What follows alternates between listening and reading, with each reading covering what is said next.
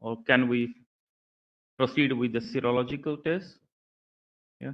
And please raise your hand. How many of you are interested or are already working on serological tests like ELISA, Western blots? One, two, three.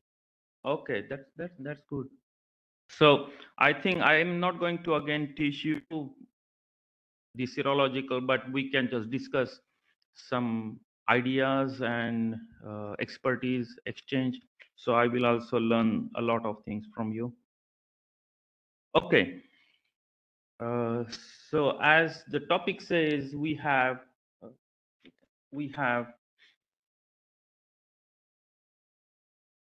we have focused on antigen and assay specificity, bacterial, viral, parasite, fungal, etc. How to make the lysats. Then some recombinant proteins, right? So I will also explain you how recombinant proteins can be performed and why they have upper hand or advantage over the antigens in serological test. Then we will see some epitopes and mimotopes or memotope we say.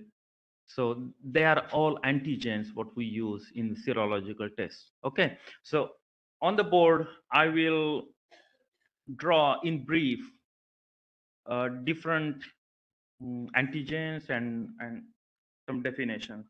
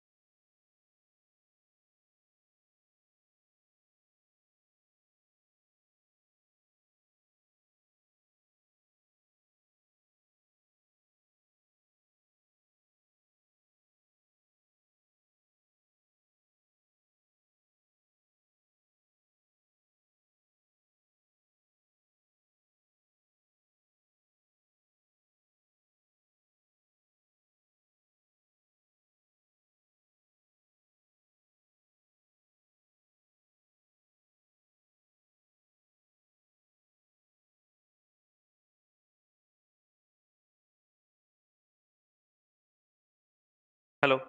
Yeah. So in any serological test, what we are currently doing, what we need is antigen, right? And then second one is what we need is antibody or antibody. Antibody either comes from the sample, uh, serum sample, or antibody can be a recombinant antibody or monoclonal antibody, depending on the assay. That is what you are using: direct assay, indirect assay, or sandwich assay, and so on. So the position of antibody or antigen differs from assay to assay. So in this session, what we are going to speak about is antigen and how different antigens we could use to increase the sensitivity or, on the other hand, increase the specificity. And sensitivity and specificity is like a balance. So Taraju. So if the sensitivity is higher, the specificity can be lower, and if the specificity is higher, then sensitivity can be lower, but could be. But you should have some balance between the sensitivity and specificity. And there are hundreds of ways how to balance that. Okay, right from, and it begins from uh, the biology. That means whether the virus is so generous to its antigen. For example, again, flaviviruses. So uh, there are some cross reactivity of the antibody to different antigens from the viruses in general.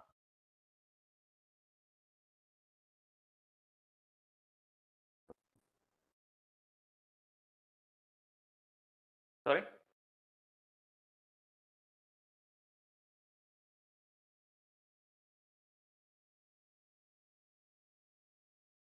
I think I need to open my, right? Yeah. Okay. So the antigen preparation is extremely important at, yeah, please do. So antigen preparation is extremely important to avoid all other garbages that is coming from the along with the sample, or some carbohydrates, glycans, fat and everything that you need to remove, right? And you should have a specific proteinous and substance that is your antigen. So we have 3 or 4 different terms. What? Okay. Can you please ask online whether they see? Okay. So first, what you have is antigen, and then we have epitopes, and then we have mimotopes.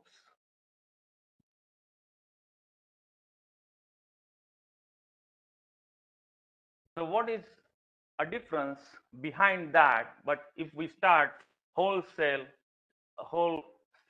lysate antigen, okay? So we have 3 categories of the antigens.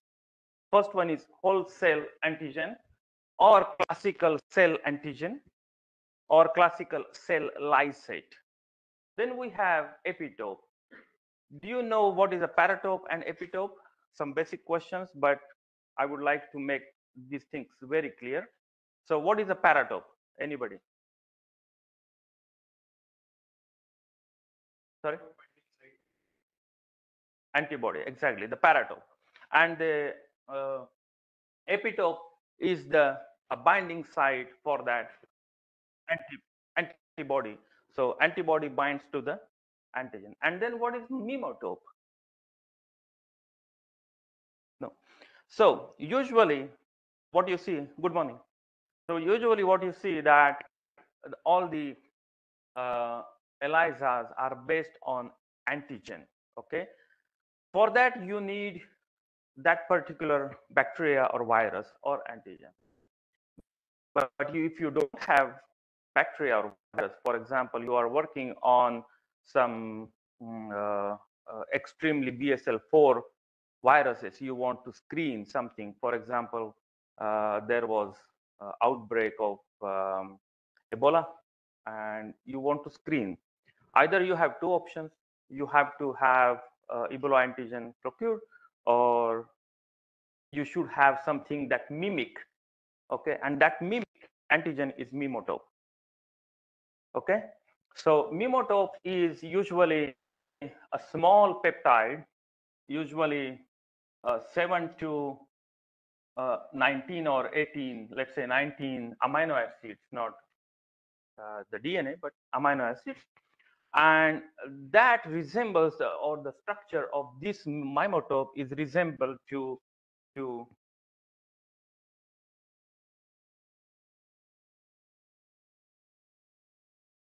uh, so the structure resembles to the epitope, but the structure, it has nothing to do with that parent antigen, parent bacteria or virus, but its structure resembles. As the structure resembles, we can use this structure as an antigen. Okay, and this structure comes usually from phage display or different molecular techniques or a peptide library. Now, let's see in short what is a peptide library and what is phage display.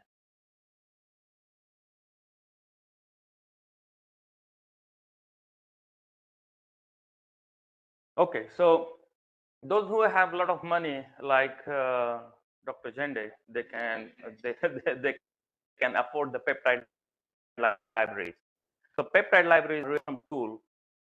You order the peptide library, and you order the diversity of the peptide. I'm going a little bit this part more deep, and then we will come back to the normal part. Okay. So the peptide library, just imagine you have 10 raised to 7 up to 10 raised to 13 different sequences in one tube. Okay, so it will come with methionine, arginine, glycine, and so on. So it will be scrambled, and that scrambling, the diversity goes up to 10 raised to 13, and each peptide will be tagged either N terminus tag or C terminus tag with biotin. Okay. Now what you do is uh, in a basic laboratories, what you do is, for example, I have the specific antibodies against Ebola. Okay, that I can purchase, but I cannot purchase the Ebola. You cannot, but you can purchase antibodies against Ebola, and that antibodies you conjugate to, you incubate. What is going on to it? So you incubate with the peptide library. Okay, and antibodies will catch the peptide if the antigen or mimotope is specific. Okay, you got the point? And then what you have to do is you have to, with the biotin, you have to capture whatever was remaining on that antibody. And with LCMS, for example, on upstairs, you have tandem mass spectrometry. With that, you identify the sequence of the peptide. Okay, so it is called as N-terminal sequencing, or you can also in-source decay sequencing and so on. So all identification of sequences could be done on the body. And once you get the sequence, that is antigen for all assays. Now the plus and minus point. First one is the basic, the fundamental research or basic research is a little bit difficult. That is. Yeah. So the basic research is lengthy. It will take 2 to 3 months just to find a particular mimotope or particular peptide. But then you can purchase this antigen for €200 or $200 in milligrams. It is quite cheaper than what you use your virus or produce your bacteria, or for example, Coxiella, somebody is working, is very difficult to produce, right? Cultivate. So, and then purify. So from company, you get purified peptide. And so we will now discuss the sensitivity and specificity. If you have one antigen, the specificity will be extreme, right? One antigen in your assay, the specificity will be very good because you don't have other non-specific targets. Or how about sensitivity? To increase the sensitivity, you can increase the concentration of antigen. One way of increasing sensitivity. Okay, to increase the concentration of antigen from viruses or some Coxiella, it is very hard. From here, it is very easy. So you get the difference between antigen, epitope, and mimotope. Okay.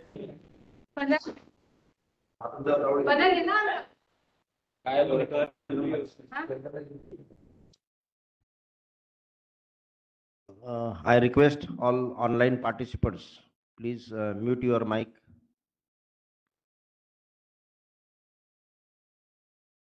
Okay, so what we saw here is a peptide library that comes around $3,000 to $4,000 one library. But once you have this library, you can use it for whatever you want. Actually, the sky is limit in this case. You can use this library for the identification of marker against in a cancer or infectious diseases or whatever is universal library. Now epitopes. If I have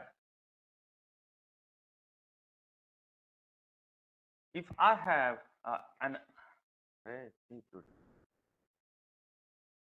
if I have an antigen over here, okay, and this antigen will have some pockets, some binding pockets. So those binding pockets are two different types of binding pockets. Okay, First one is antibody binding pocket and the receptor binding pocket. Okay. For example, this antigen, if it interacts with a cell, this is cell wall. Okay. So this pocket of the antigen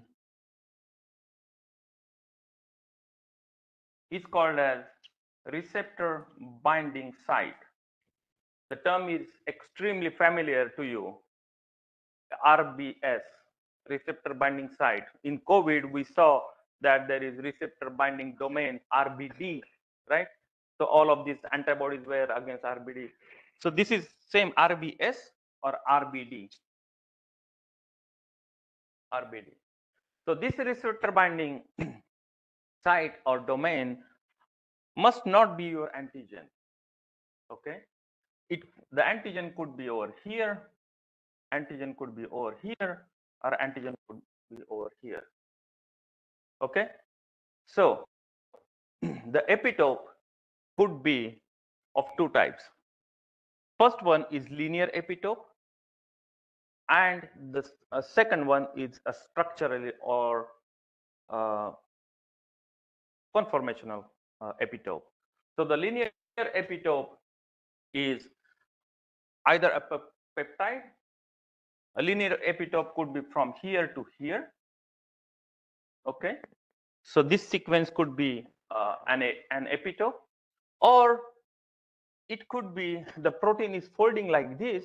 Okay, protein is folding like this, and this part come nearer to this part, and it forms some pocket, cup-like structure or pocket, and that is called as a conformational epitope.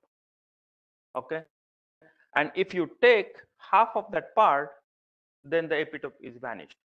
Okay, so this is a conformational epitope.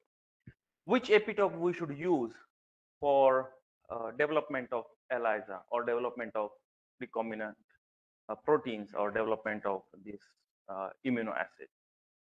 Linear will be much easier, okay, because it is easier to make linear peptide or linear protein rather than conformational, because to make the protein recombinantly and to fold it, it's quite difficult. Okay, so it is better to choose some linear. Now,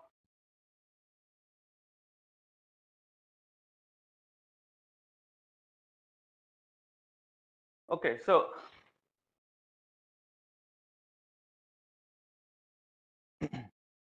as I show you here, we could have a linear or a conformational, and one antigen, for example, OMPH or outer membrane protein H or outer surface protein A, B, C, from different um, uh, bacteria, they could have 6 to 7 epitopes, different 6 to 7,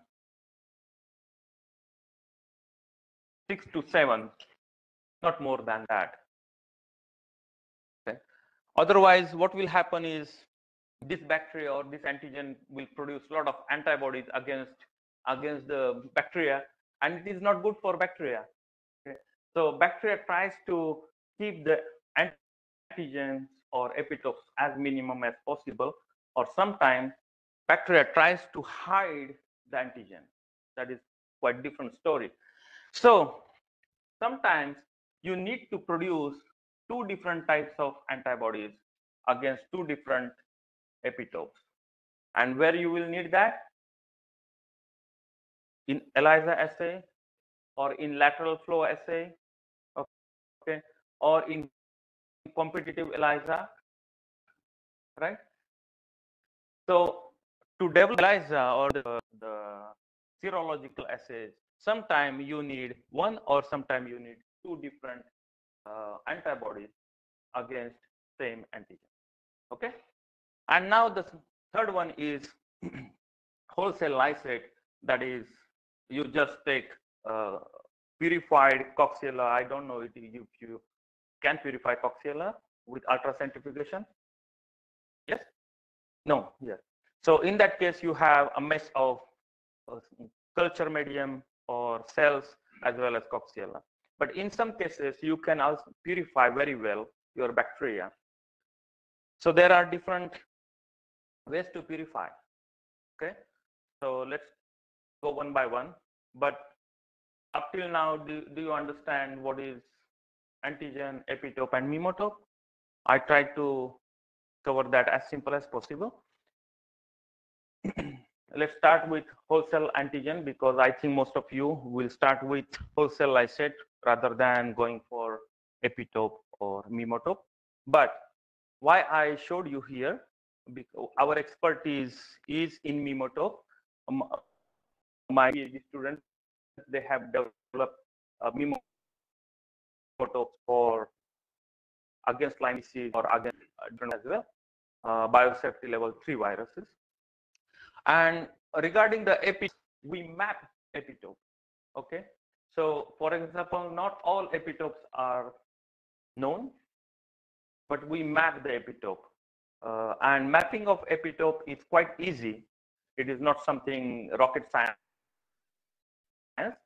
But once you have the what you have here, with LCMS, you can map the epitope. Once you map epitope, you can develop your own assay. So one student is working on epitope determination. One student is working on the determination of receptor binding site. And during my PhD, I was working this on whole cell lysate, because the science was not that advanced in my laboratory, actually. Okay, so let's go to whole cell lysate. Can you please tell me what are the methods you are using to make the antigen, or you have used some methods? How you make the antigen? Formalized, formalin treated. Formalin is virus or bacteria. Formalin treated. Okay. Yes. Yeah. And any other? Okay.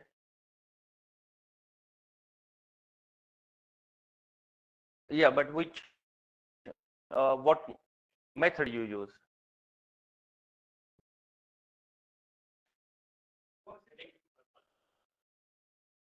Okay. So actually, there are hundreds of different methods what you can use, and I can say that not a single method is bad or not a single method is ideal. Okay, each method has its pro and con. So the best method is proven method. Okay, for you and for other people. So I will try to now go to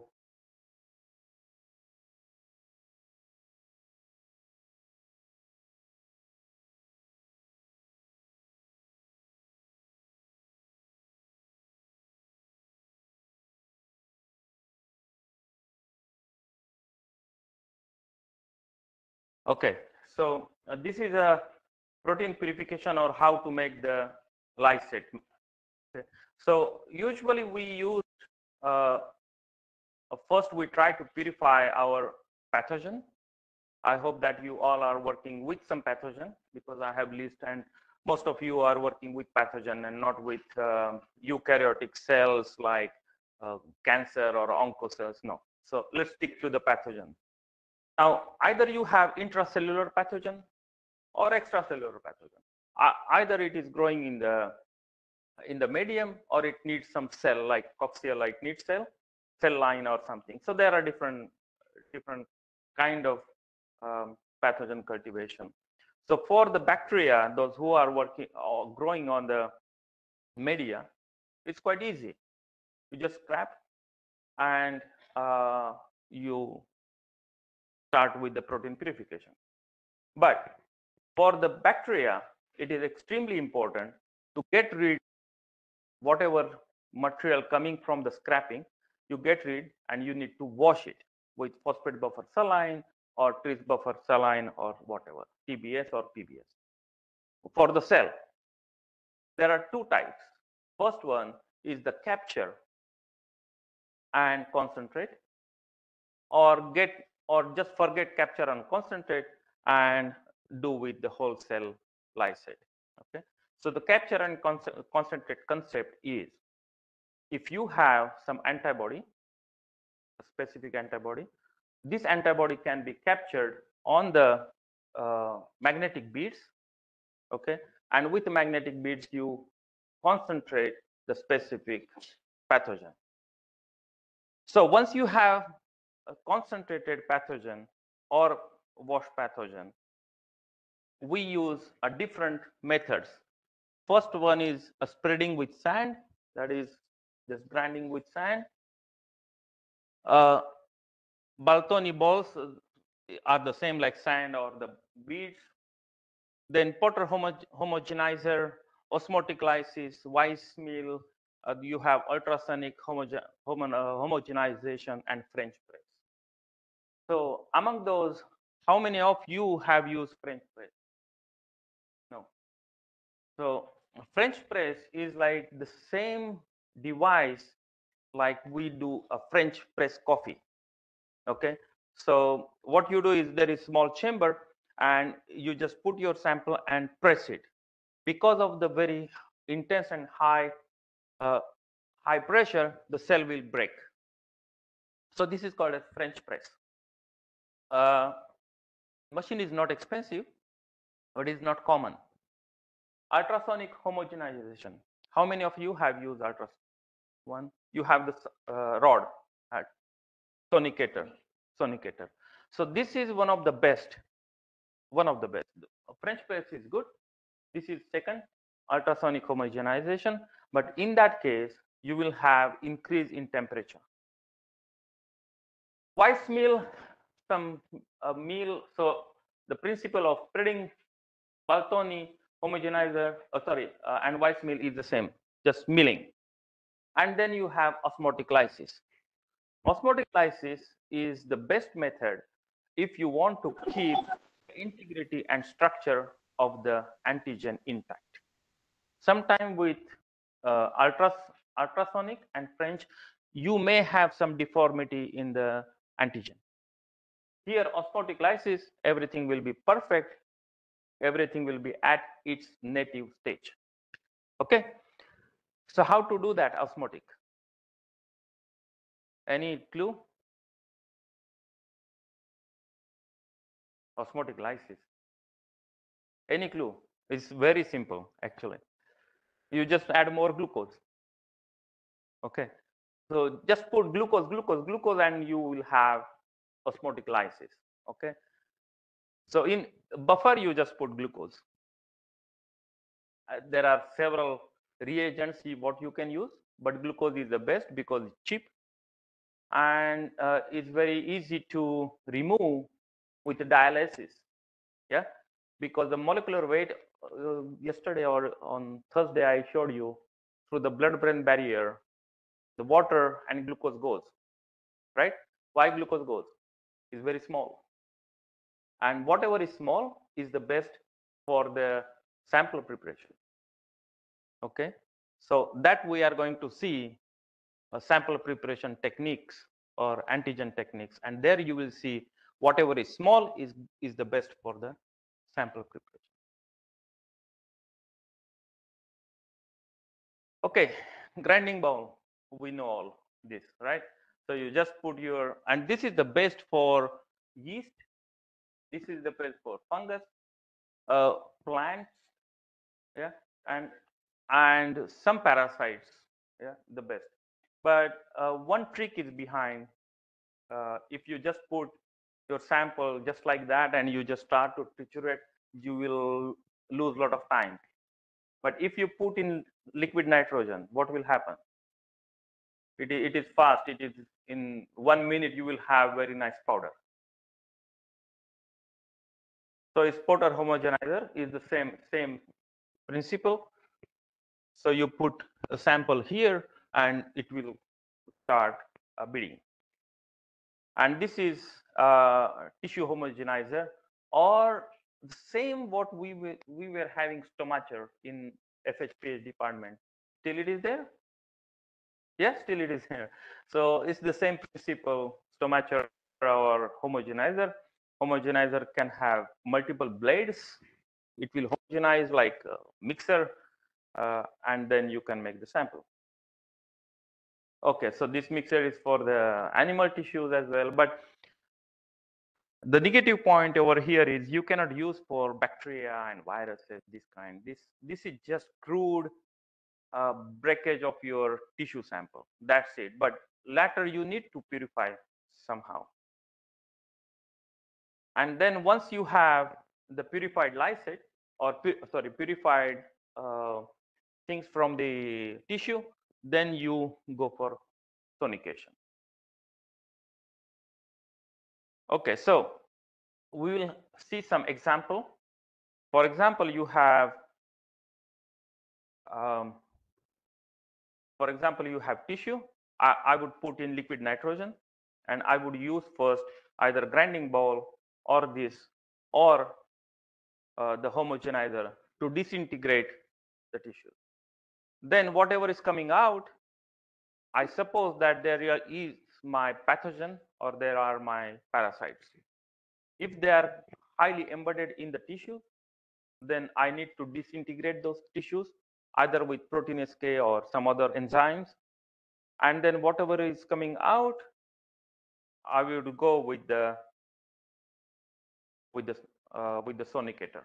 Okay, so step by step, from the big tissue you extract the pathogen, from pathogen you extract the protein.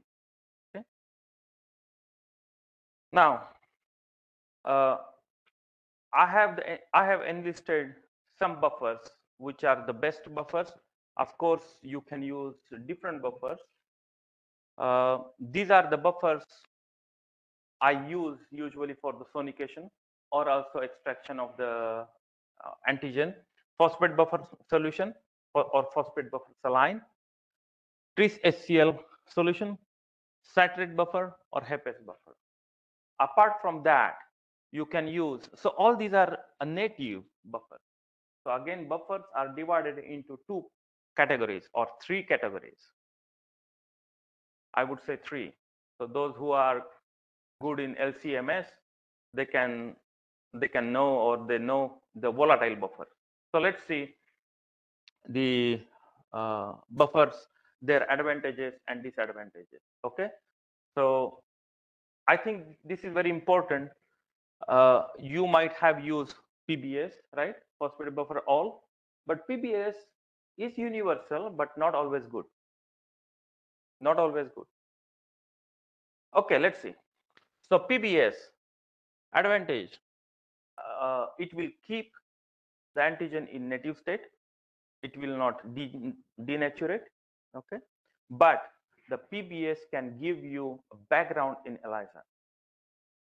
Okay, and I heard that alkaline phosphatase you cannot use PBS, right?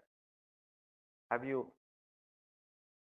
Anybody is using conjugate of alkaline phosphatase or only HRP?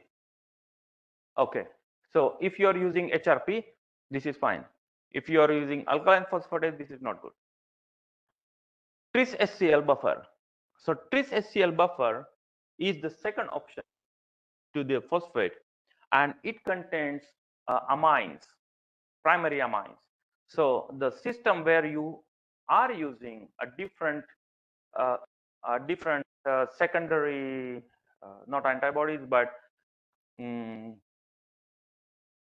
chromosome system that will interfere with primary amines, you cannot use this buffer. The citrate buffer solution, again, this is extremely rare because what you see there 4.2 to 6.8, so pK is between 5. Now you may say why I should use that acidic buffer. Yes, but sometimes the protein is not stable at 7 or at 8, okay, or neutral or at basic. So that's why some proteins are comfortable at an acidic pH. So for that you need citrus buffer. And the HEPAS buffer is used commonly in case of cell culture. So Hepes buffer is recommended for example, Coxiella mainly. Those antigens are coming from the cells, from the cell culture. You should use Hepes buffer because you are using Hepes in the cell culture, right? So why you need to change the buffer? You should not change.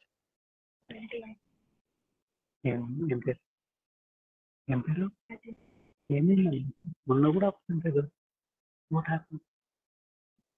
Continuous class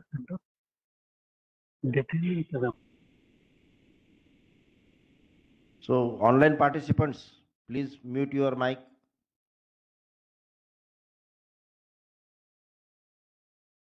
Okay, so let's stick to buffer first. So these are the examples of native buffer. Let's talk to denaturating buffer. Okay, so denaturating buffers. Any example? Can you tell me? Denaturating buffer. RIPA, RIPA. RIPA buffer, RIPA. RIPA buffer.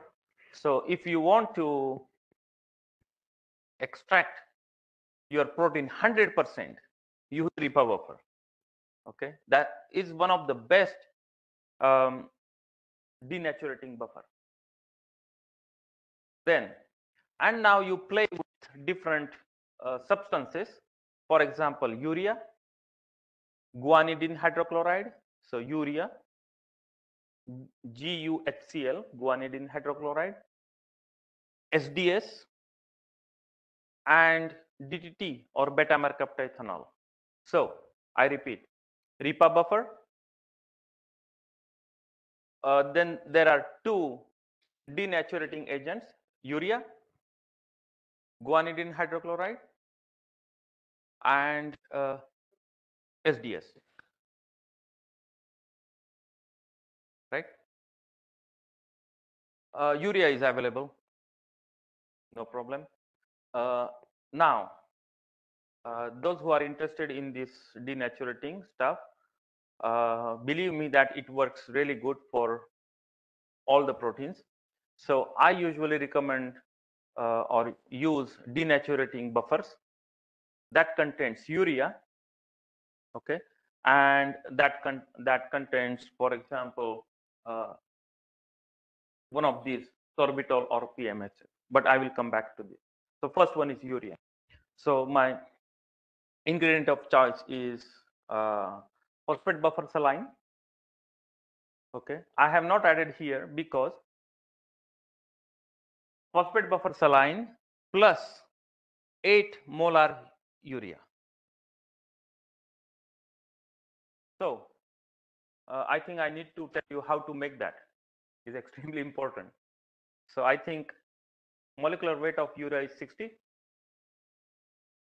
right? 60. So 8 molar means 848, 480 gram in 1 liter, almost half kilo in 1 liter. So first you have to take that half kilo and dissolve up to 1 liter. Okay, so that is extremely tricky, and then it takes long time to dissolve. Okay, so that is 8 molar urea in PBS. The second part is that, or second component is guanidine hydrochloride, that is 6 molar. Okay, not 8, 6 molar. But guanidine hydrochloride is not good for SDS page, so forget it. It was just theory, but in practice you use urea. And then third buffer is, we saw the native, then we went to denaturating. So denaturating, just you add denaturating agent in native. Okay, for example. Then also you can add SDS. 0.1 to 1% SDS is feasible. And then volatile buffers. So volatile buffers are really good alternative for almost everything, because uh, when you prepare your sample, very often you need to concentrate that, right? And that concentration also concentrates the salt. So for example, if your phosphate buffer saline has 1.2 molar of the salt or 1.5 molar salt, if you concentrate, the salt concentration will go up, right? And it's very difficult to make ELISA with very high salt concentration. Then antigen will feel that they are sitting in tar solvent. So it is not feasible. So you need something that will just evaporate. So for example, best what I use is ammonium bicarbonate.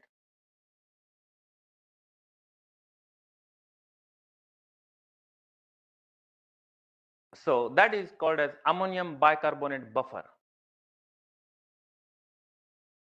It's just one example. There are 15 or 16 different buffers. I can send you by email or through WhatsApp. So there are 15 or 16 buffers, volatile buffers that could be used for sample preparation. The good point is that you just keep your sample at room temperature or at elevated temperature a little bit at 40 degree, and it will evaporate. Once it evaporates, your antigen get concentrated, right? Very simple.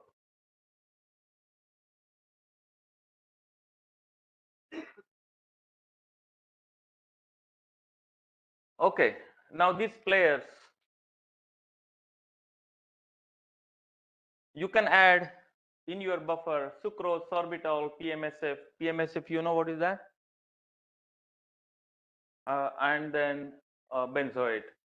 So whenever you are breaking the cell, okay, what will happen? Two things. First, the machinery that keeps all the protein intact will disintegrate, and the proteases will come out. And the proteases is a main killer of your antigen, and you need to kill that proteases. So either you use PMSF, that is protease inhibitor. There are 6 or 7 different protease inhibitors. I have not put all over here, but PMSF is almost universal protease inhibitor that will protect your antigen. PMSF, you can purchase from Sigma Aldrich. PMSF. Then other are sucrose, sorbitol. They are acts as a solubilant, or they solubilize your antigen efficiently. You can add also glycerol, up to 5 to 10% of glycerol. And benzoate, it also acts as a protease inhibitor. So believe me, there are at least 20 or 25 different compounds which could be used in the sample preparation, but I kept as short as possible.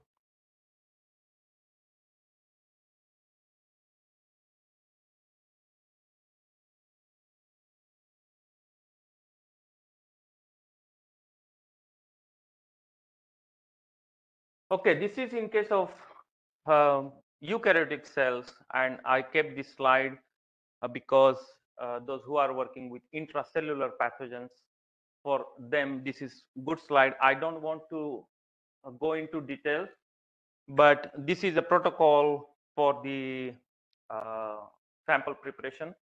So I can share this slide with you. I don't want to spend a lot of time in that, because this is some protocol only. Okay. One very important thing what you see here in this protocol is you have some buffer, you have some or tris buffer and so on. You have here DNAs. Do you see here DNAs? Why do you need DNAs for sample preparation? We are talking about antigen, we are talking about proteins. Why DNAs is necessary?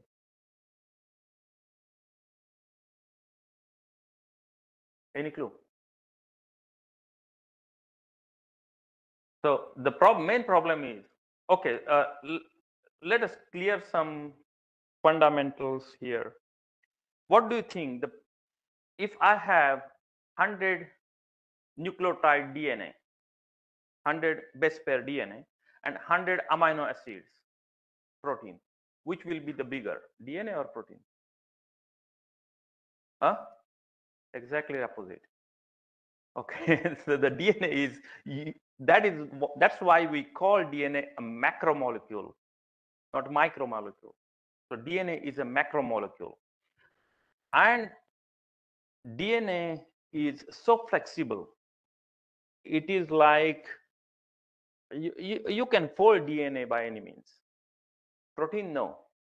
Okay, so we think that protein is bigger molecule.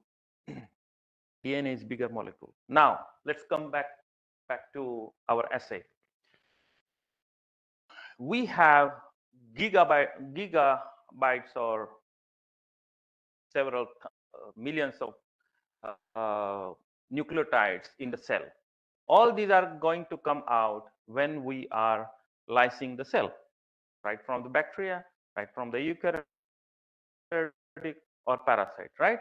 And those will stick there, and they will make a problem. They will cover your antigen, and the antibody is not going to reach your antigen. So what you need to do, you need to remove this cover, that is DNA. RNA, for example, if you are uh, isolating from the cell, eukaryotic, you have tremendous amount of RNA over there. You have DNA, you have microRNAs, and all this genomic mess is there. You need to get rid of that. That's why you need DNAs. Okay. So use DNAs. This will fall into nucleotides, and your protein will be free of this cover.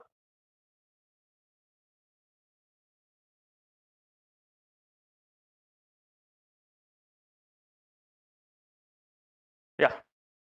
So how to remove the cover is either you use the method of autolytic cleavage of DNA or autolytic cleavage of RNA, or you use DNase 1, DNase 1 or DNase 2 enzyme. So we'll not go deep into that, their mode of action, but DNase 1 or DNase 2, both you can purchase from Sigma. RNase 1 you can purchase from Sigma. So you just mix DNase and RNase, put into your sample, and it is fine.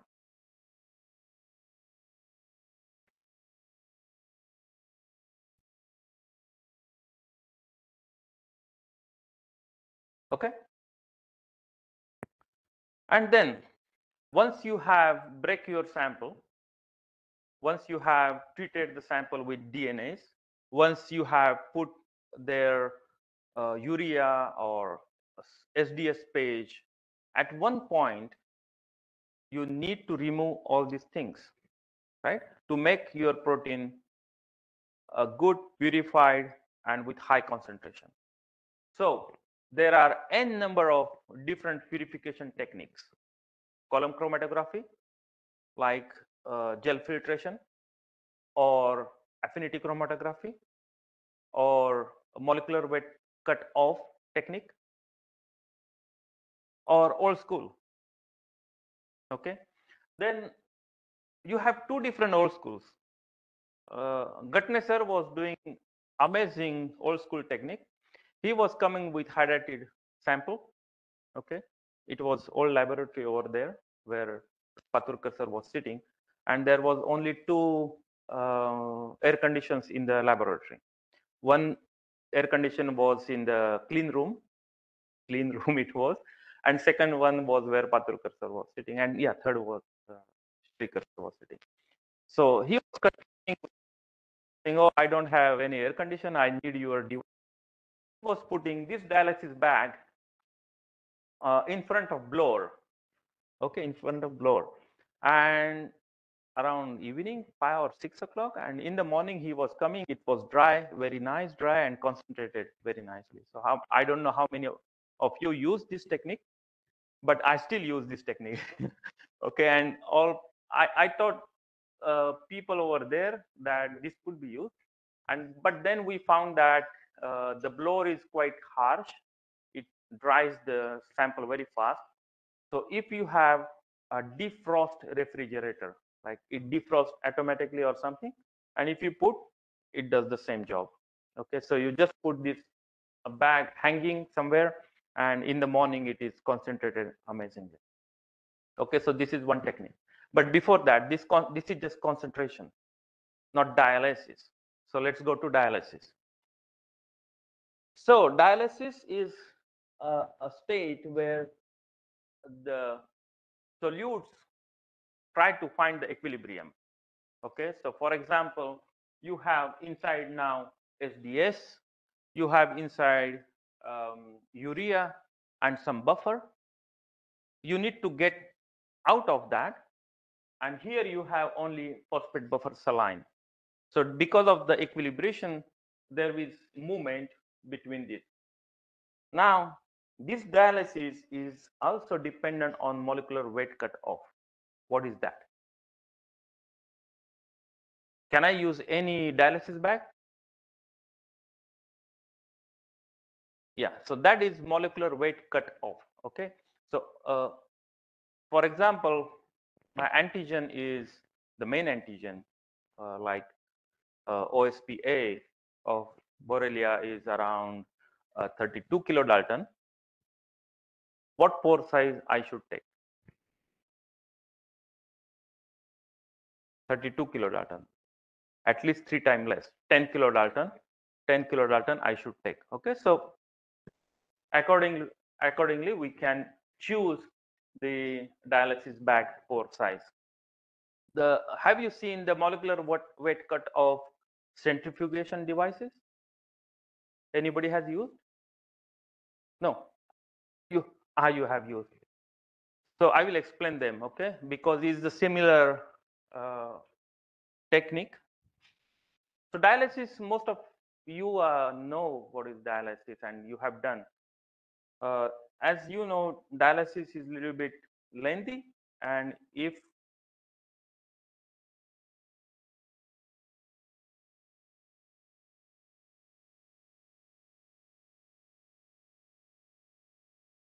here.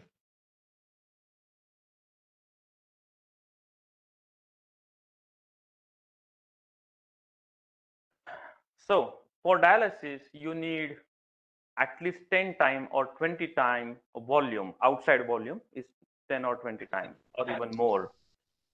If you don't have that much buffer, what to do? There is another alternative. The device looks like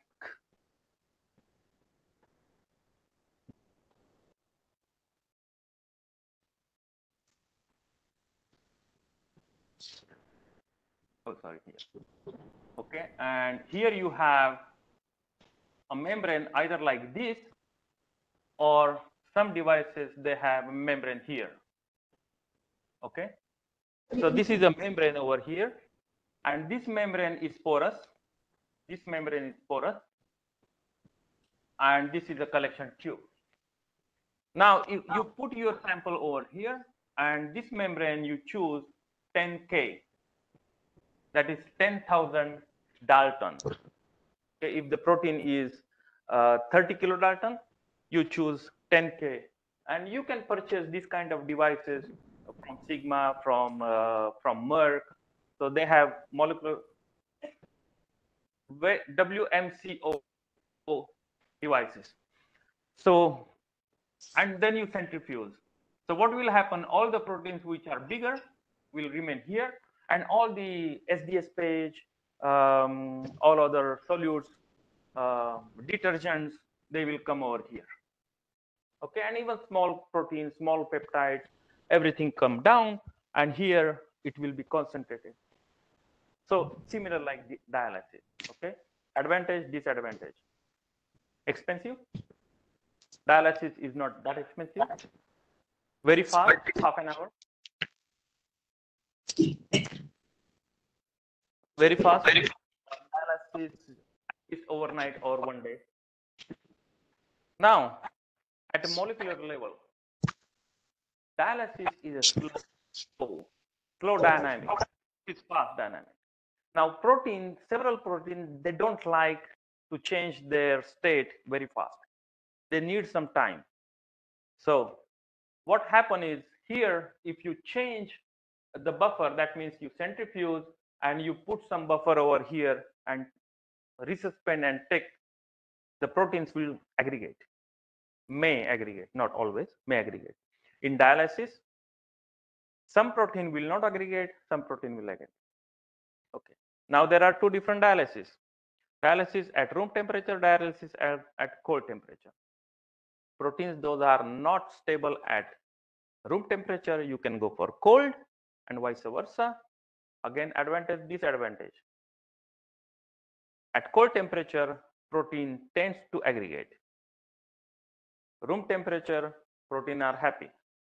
Okay, so you need to check always trial and error which device is good, but at the starting point the dialysis is good, and dialysis is good at 17 to 18 degrees Celsius, not at room temperature, not at 4 degrees Celsius. 17 and 18 is the best.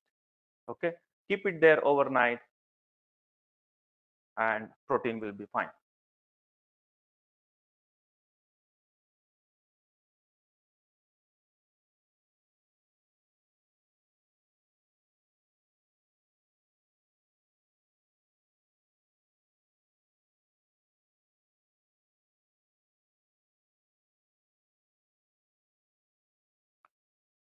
Okay, then this is a small device, conductometer. I don't know how many of you have, but if you have a pH meter, several pH meter comes with conductometer as well. And this is very good device for actually to test whether the dialysis was okay or not. Amazing. Nobody of you have used that, I'm sure. So the trick is very simple. You measure with this pH meter or conductometer. So there is another mode. In several pH meter, there is either conductivity or pH. So with the mode of conductometer, you just put the probe over here before dialysis and measure the conductivity. After dialysis, measure the conductivity. Simple idea. So you will see that the conductivity has changed substantially. That means dialysis worked. Why you need that? You put your sample in the dialysis bag, that doesn't mean it will dialyze. No way. Because dialysis depends on the concentration of solute. I'm talking about solute, not talking about the protein. Now, if you have not digested your sample with DNAs, with RNAs, sometimes you need to remove the glycans as well, and so on.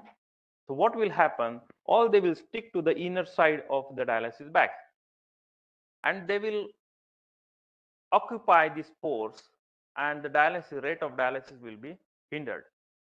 So don't take into consideration or don't think that once you put your sample, tomorrow morning I will come and I will be happy. No way.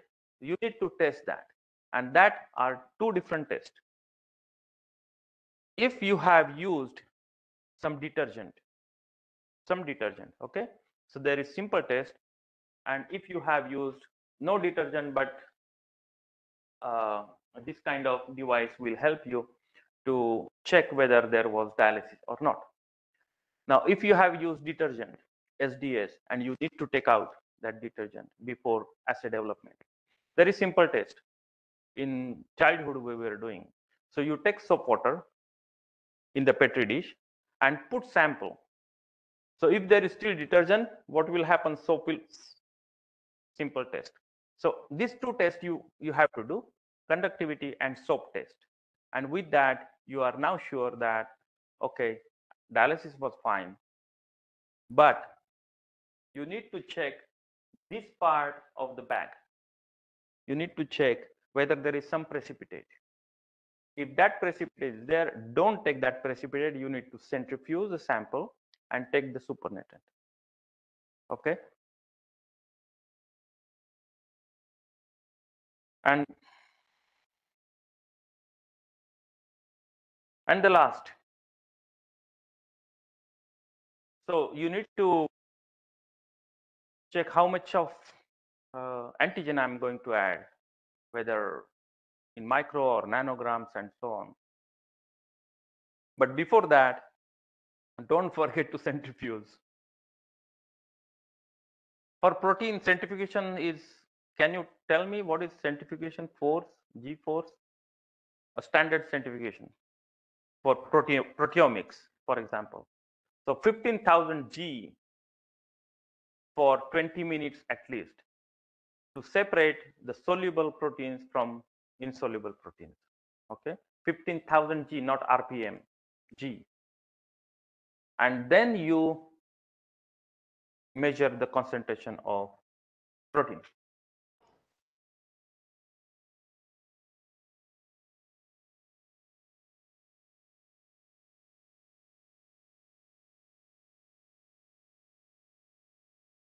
Okay, so these are the four standard methods: Lowry, Bradford, 280, and fluorometry. How many of you have done Bradford? Yeah, Bradford. Bradford, Lowry, or Lowry.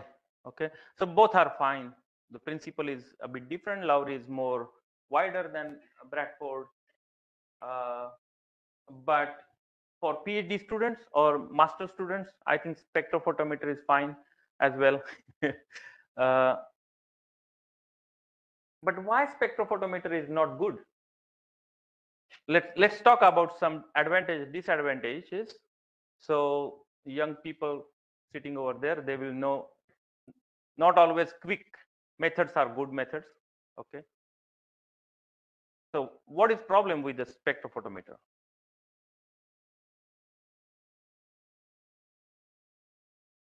Actually, each method has its pro and cons.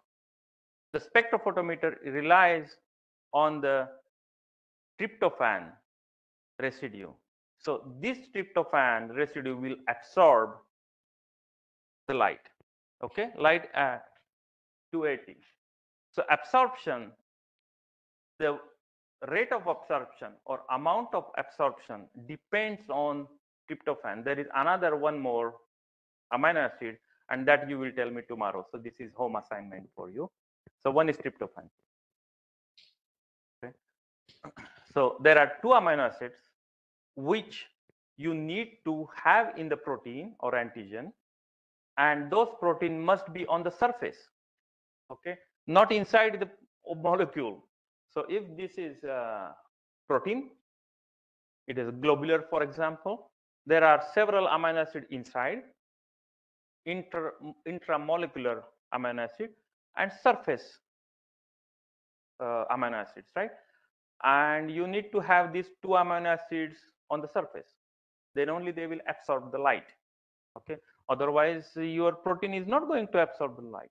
And you never know how many of this tryptophan and other guy are on the surface. And you never know how many of them in each protein. So this spectrophotometrically, you are not going to quantify exactly.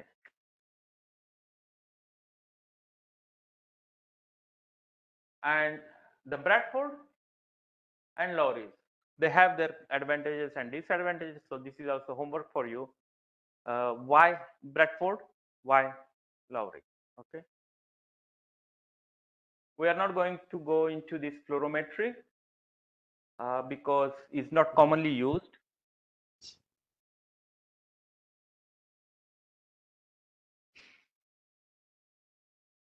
And then you need to test, once you have the measurement done of your protein, you need to test how your protein look like, or either by SDS page or electrofocusing, or this is some primary structure analysis or something that you don't need, but either SDS page or electrofocusing is done and your sample is ready. Okay, so sample preparation sometimes takes month. Immunoassay takes one day. Okay, that's why I devoted that much time for the sample preparation. The start is good, finish is good. Okay. Any question in this sample preparation, please ask. um, I tried to focus more on this stage or on this step because uh, antibodies are standard. You can purchase antibodies. Either they come from serum, either you can purchase conjugate. They come. What is variable in all the assay? Antigen. Okay, you have it good, your result is good. Every other thing are commercially available. Okay, so if you want to make the assay, if you then you have to have very good sample preparation. Yes.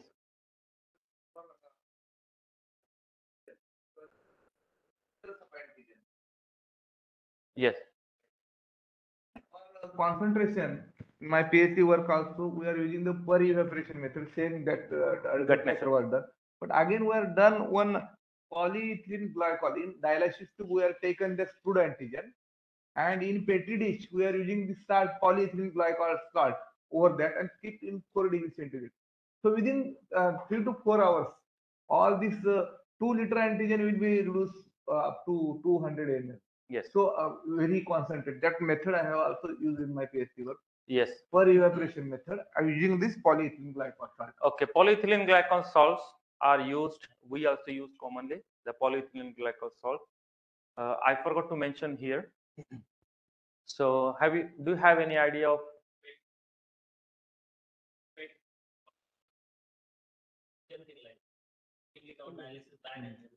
yeah, so you just put your sample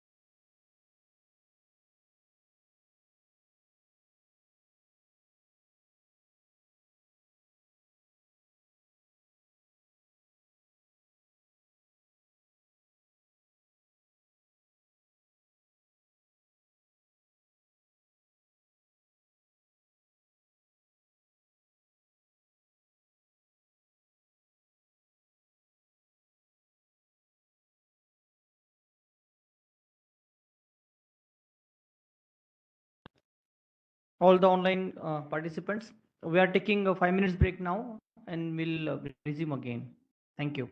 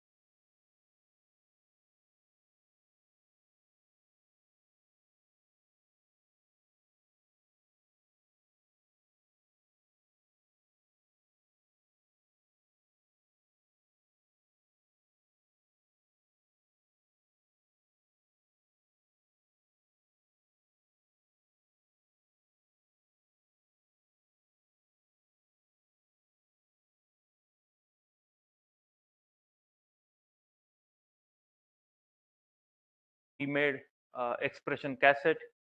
So this expression cassette in our laboratory we produced, that is for the homologous recombination. This is this part and this part. Here we insert our gene. So we amplify the gene which encodes the antigen of your interest, for example. Then here is sick histidine tag, stop codon, and the resistance marker. So this is simple expression cassette, and we produce. And but what we wanted to see is not only the gene which or antigen which we are going to express, but this antigen should be fluorescent. So we will know that how much protein is produced in the expression system.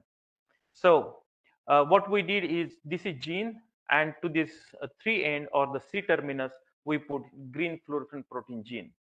Now this gene is attached with your green fluorescent protein, and uh, in the leishmania you see very nice production of the recombinant protein when you see under the microscope, uh, fluorescent microscope.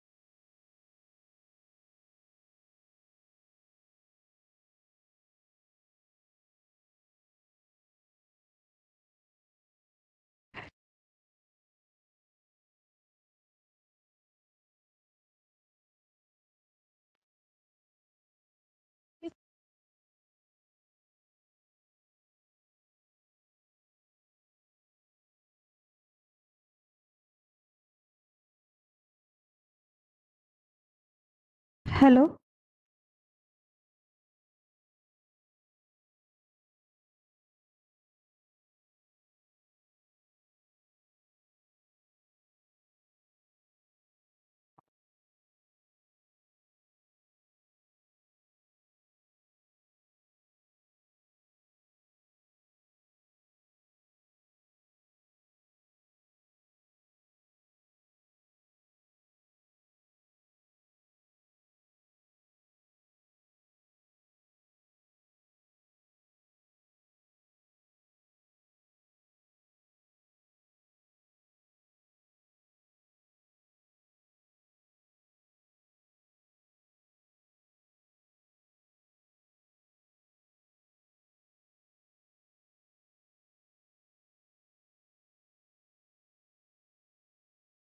Okay. Try letter. Okay. So what we did is instead of spending 2 to 3 months, we use simple PCR technique and primer design technique to make all this. We call it expression cassette. So we prepared the expression cassette and fuse the expression cassette.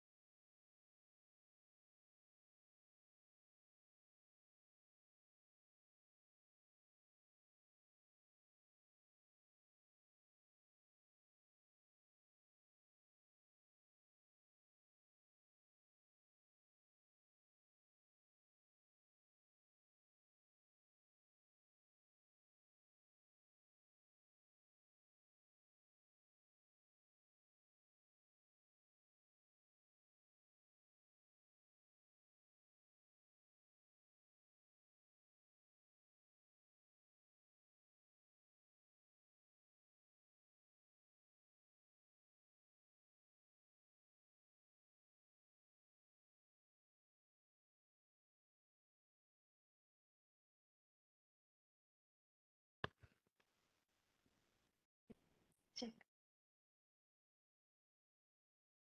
Or change both batteries.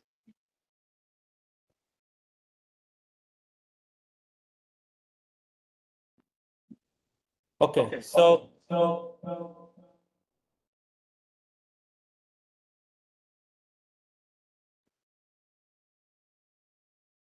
can I start? Yeah. Okay.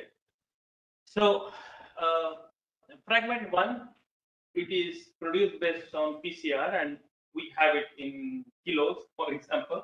This is also we have, and what you need is just to have your PCR product or gene encoding antigen. And this is a primer, or this fragment, this part of the insert will attach to this part, and this part will attach to this part. Okay, so it is a complementary. And because of the polymerase, what will happen is it will start filling from the three end, this will start filling from the three end, this will start filling from the three end, and so on. And in the second step of PCR, everything will be filled, and this fragment will be just together to make one double-stranded DNA. Okay, so this is very in short. What happened?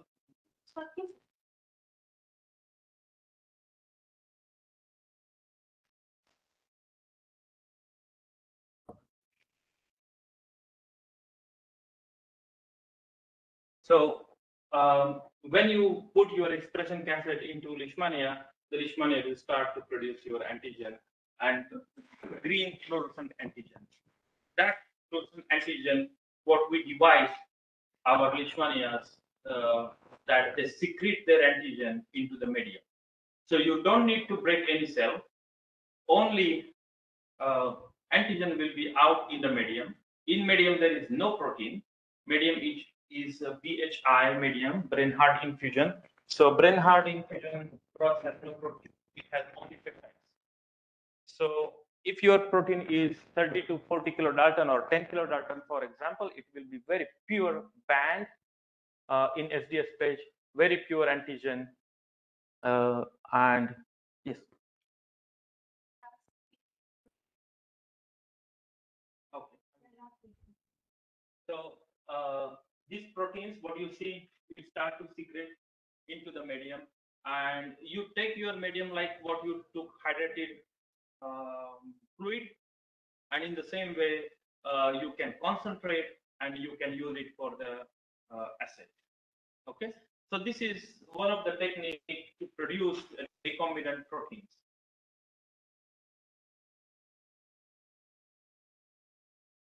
So in what we showed here with this technique, we have till today we have produced hundreds of different proteins and hundreds of different antigens. But these are some extremely difficult to produce proteins, vitronectin, CD40, factor H, and these are very huge proteins. And it is the limitation of recombinant protein technology is if the protein is huge or big, that is more than 100 kilodalton, it is very difficult to produce. So, but with Leishmania, we were able to produce, for example, factor H, which is very big protein, or CD or CPOVP, which is around 400 kilodalton protein, huge protein. But we were successful protein, and then we also published. This is very good protein, that is serum amyloid A, that is for the is a marker for the acute phase protein. So for example, in mastitis, you can use this protein, serum amyloid. Actually, the UK guy, Mark, he wanted to establish the immunoassay in fish, in salmon, acute phase protein or infection in the salmon. We are talking here about the veterinary field, but we can also produce antigen for the fisheries. Now, we have different approaches like bacteria, we have cells, we have Leishmania or Pichia pastoris and so on. But we want to produce protein very fast. I don't want to wait for 1 or 2 months or 1 or 2 weeks. I want today. Okay. And this can be done actually. So how I want to just test whether my antigen or my mutated antigen or my different or antigen from different species could work, could be used in assay or not. And for that, I don't need my antigen in microgram or milligram. For that, I need one spot in 1 nanogram or 1 picogram level. And for that, I can produce proteins in vitro, in tube. So again, we went back to the Purana side, who discovered the protein synthesis technology way back in 1961. And they were trying to produce protein, that means synthesis of protein from DNA in tube to protein. Okay, and till today there are different expression systems of in vitro. So you can purchase from, I think, in vitro then E. coli and rabbit reticulocyte or big germ as well. So you can purchase free systems commercially. But we wanted to take advantage of Leishmania because we were working a lot on Leishmania system to produce recombinant proteins, and why we should not use this recombinant technology for in vitro as well. So in Germany, we started with this Jena with bioscience. We started to prepare the cell lysate and make the expression system. So the advantage is very quick. We don't need to wait for months and weeks. Several toxic proteins we can produce, and no proteolytic degradation. So proteolytic degradation is extremely important criteria in the protein synthesis, because whatever proteins we produce, more often they get degraded because they are foreign. So system. Uh, the fundamental of this system is that in PCR tube, in PCR tube, or in ELISA plate, what you have to do, you have to stick your RNA or DNA, okay, DNA or RNA on the surface. But like your antigen, you stick it. So this sticking is just by passive adsorption with or drying, and then you put the translation machinery that you produce. We produce translation machinery, and this machinery you put and you incubate 2 hours. The machinery will start to transcribe the DNA into RNA and RNA into protein, and it takes 2 hours. Okay. So what we did is with OEPCR, we produce this DNA or mRNA. So we produced this DNA, and we were successful in producing just only 1.8 microliter of the reaction. In 1.8 microliter of reaction, we were able to produce the recombinant protein. That recombinant protein was it was necessary to identify whether this recombinant protein is produced or not, and then we took advantage of green fluorescent protein. So we attach our protein with the green fluorescent protein, and under the microscope we saw that if we attach the DNA with producing green fluorescent protein, the green fluorescent protein is attaching to the target, and this is your antigen. Okay, and under the microscope you see very nice fluorescent protein. Okay, so till here everything was fine. We were able to produce protein in tube, but we wanted to make some array, because for assay for the Western blot or immunoblot, you need some array-like structure, right? So what we did is we attach our DNA on the PBDF membrane, and we put just 2 microliter of the lysate or drop, and that everything we incubated in the humid chamber. And after 2 hours, what we saw is this one. So different proteins were produced in each spot, and theoretically, if you use different PCR products, if you use different mutants, if you use different antigens, if you want to screen various antigens, you can have in each spot different antigens, and this you can use for the screening of immunoassay, for the screening of antibody. So it was really advanced technique how to produce in 1 or 2 days different antigens and set up your immunoassay. So this was also published, rapid in vitro protein synthesis pipeline, and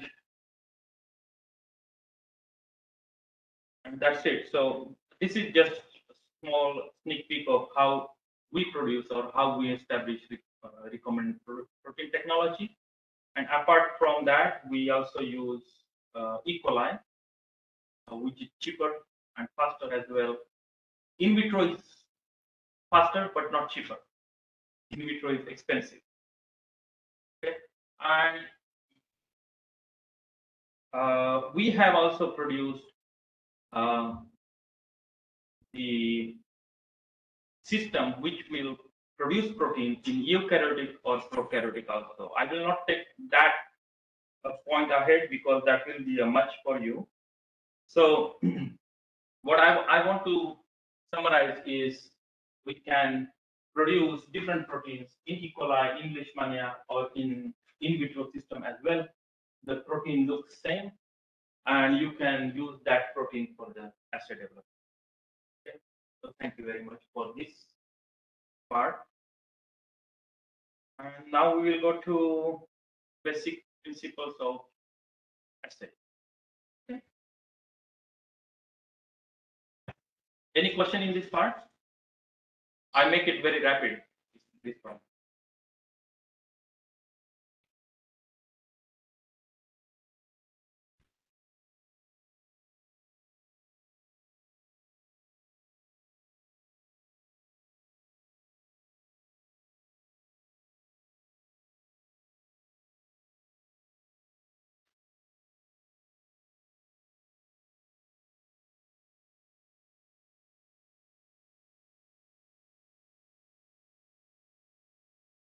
I know how I can close this.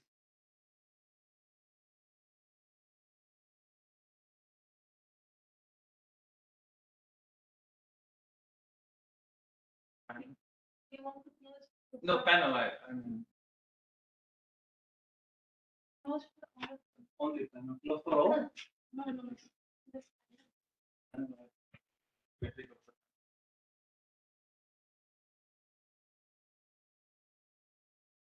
Okay, that is fine.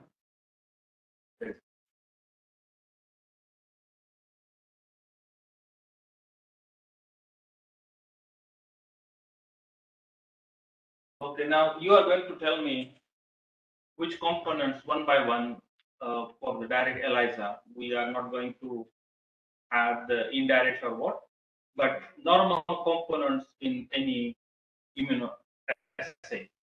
Okay, so I will start with antigen. So antigen we saw till morning how we should produce and how recombinant protein we should produce. So we will skip. Then what comes? AB or this. Then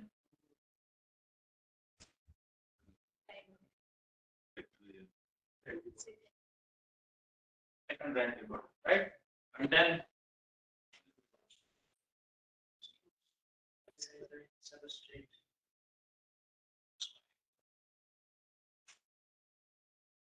okay, and then a substrate, and then in here. Okay, so four basic components.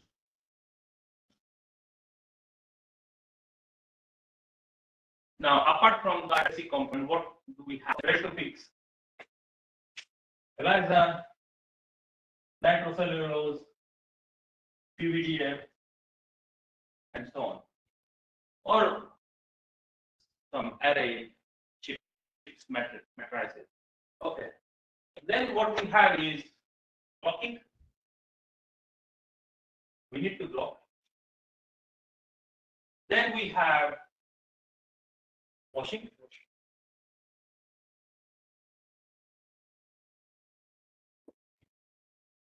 Then we have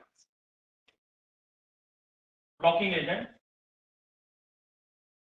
Right? We need some blocking agent into antibody and secondary antibodies as well. And then we have substrate and detectors. So we have either color,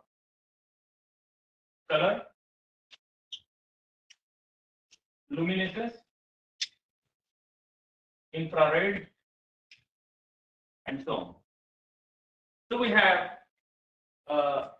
1, 2, 3, 4 main players.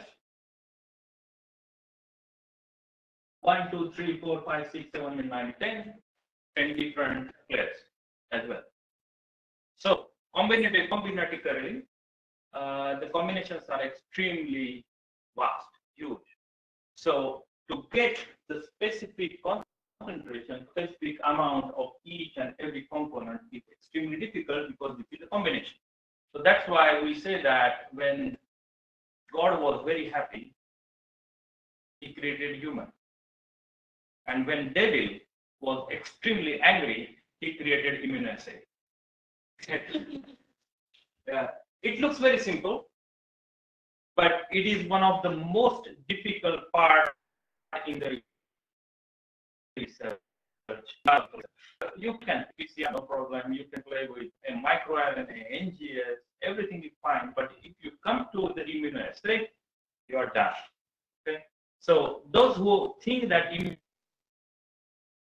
is simple and you are doing a good job or basic, we are not producing good results. No, this is not good because immunoassay development is one of the most challenging jobs because you have different combinations and to get the optimum is difficult and you need very deep knowledge of each and every component.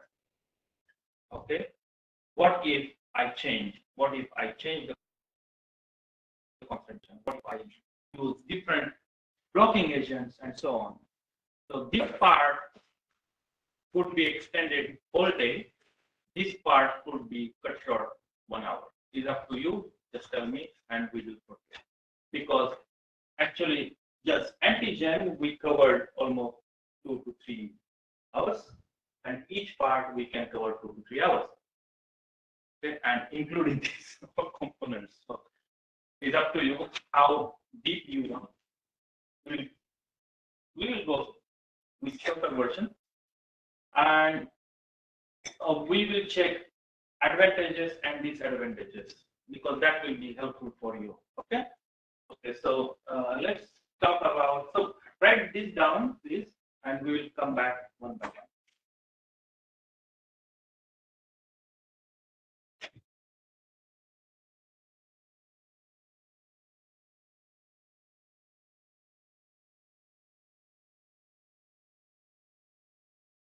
Okay. So this is well versus membrane battle. We use the first I have to say that wells are easy to handle. There is minimum cross contamination from well to well, and you can make a lot of replicate. In case of membrane, membrane are expensive than the wells. ELISA plates are cheaper, but there is big disadvantage. How much protein you can put in one well, ELISA well? Any idea? 100 nanograms, not more than that, because the surface is limited. It depends on protein, but in case of mole, 100 to 200 mole or nanograms you can add. You cannot. You can put 5 milligrams in that, but it will not attach. It will go up. Here you can put as much as you can. No problem. You can put 1 microliter on the membrane. Wait for a while, get dry on the same drop. Again, 1 microliter on the same drop. Again, well, you can increase the concentration as much as this. So nitrocellulose membrane is very fragile. This is quite sturdy. And in case of reusability, this you can reuse frequently. This you cannot reuse. Okay? So reusing means once you do the assay, ELISA or Western blot, you can reuse. You cannot reuse. So it's about different matrices, but in case of ELISA, you can purchase different substances or the matrices. For example, you have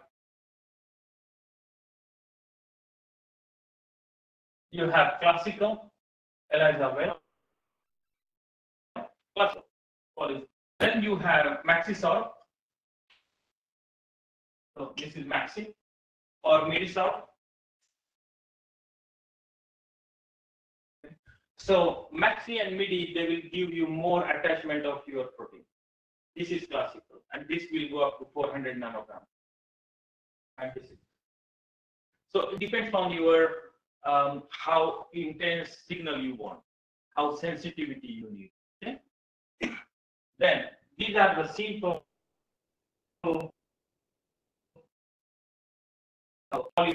that have NHS plates, or you have nickel plate.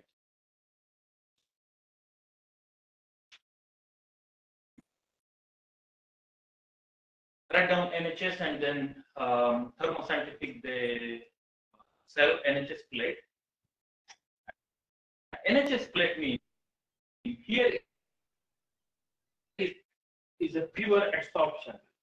Okay? There is no concrete binding. So what may happen if you use much washings, the antigen will slough out. Okay, so that's the problem, and whole sensitivity will be down. NHS plate, what will happen is it is covalently bound because of NHS chemistry. So you have antigen, you mix the reagent, and then you put it here. So covalently it will bind, and covalent bond is one of the most strongest bond. That's why you will have strongly attach your antigen to the well, and then you can reuse a lot because it is fixed over there. And the nickel. So you have here nickel ions on this plate, and this nickel ion will attach or capture all the histidines from the multi-histidine tag. So this can be also used to capture specific histidine proteins. Now there are different other plates. The protein are either they have N-terminal and C-terminal, right? Each protein has N-terminal, C-terminal. Your antigen or epitope could be here or could be here. Okay, what will happen if I use this protein in here? This protein can attach to the and the epitopes are not available for antibody. Okay, so it is hindrance. It is hindrance of the something they are producing is with N-terminus attachment and with C-terminus. So all these thermoscientific they are selling. So you can attach your protein with C-terminus, or you can attach your protein with N-terminus.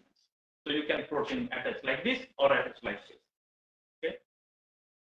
So if you want, I can send information about that, and we don't need to waste time. You can read all these techniques: MAXI, MIDI, NHS, NI, N-terminus, and C-terminus. So these are different ELISA techniques, how to bind your antigen to the plate.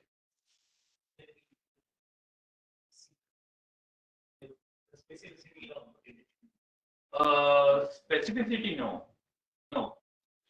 But the sensitivity will be very high because all the antigens are directed to one end.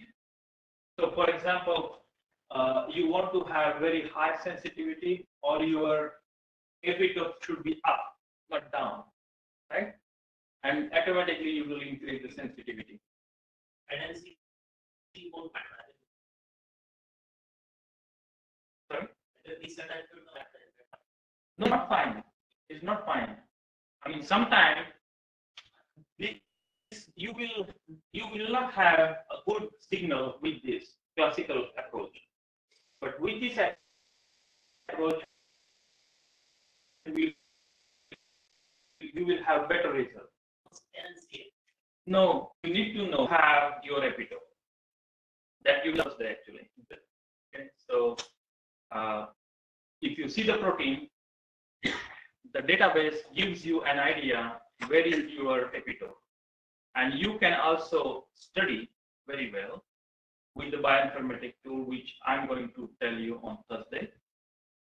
On what side you have epitope or your epitope, I mean, which you are interested in, and if that epitope is C-terminus, you use N-terminus binding. Okay, so if the epitope is here, you bind like this, and if your epitope is here, you bind like this.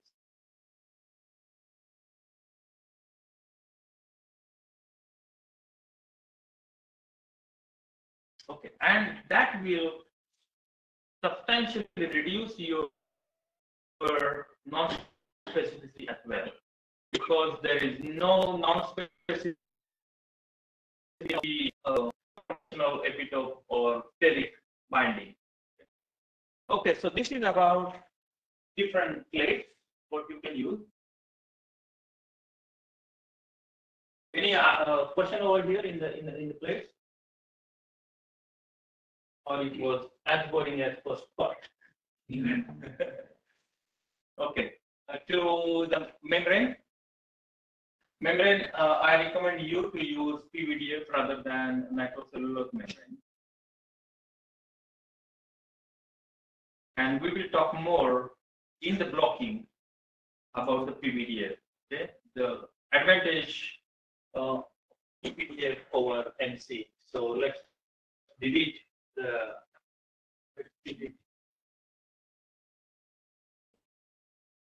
this part. And the second player is blocking, right? You attach your antigen wherever you want, and you have to block.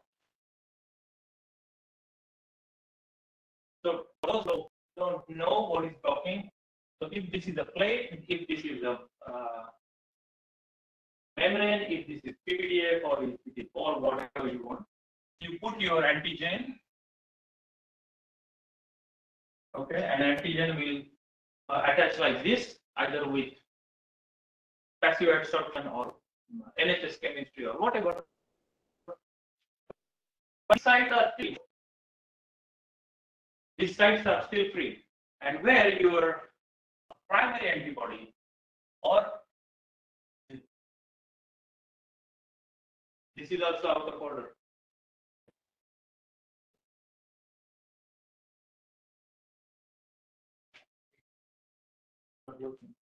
I think internet is issue today. Huh?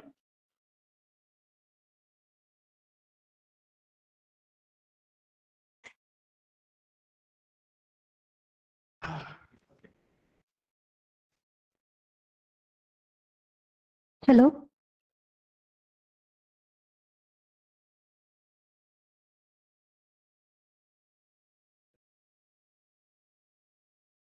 Yeah, but it will go off in two. Okay, fine.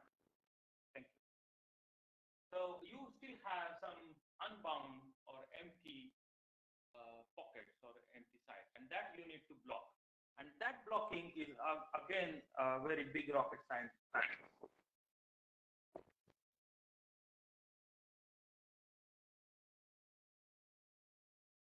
Okay, that binding is really rocket science because there are hundreds of different blocking agents.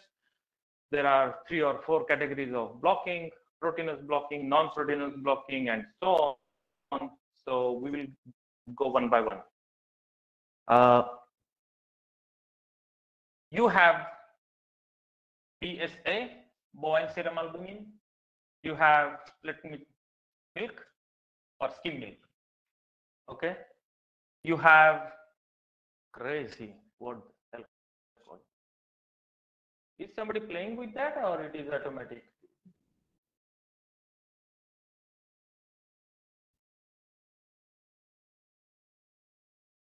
Okay. Sorry.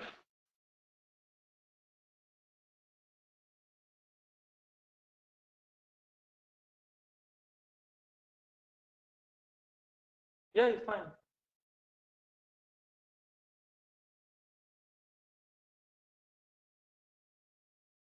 It's fine.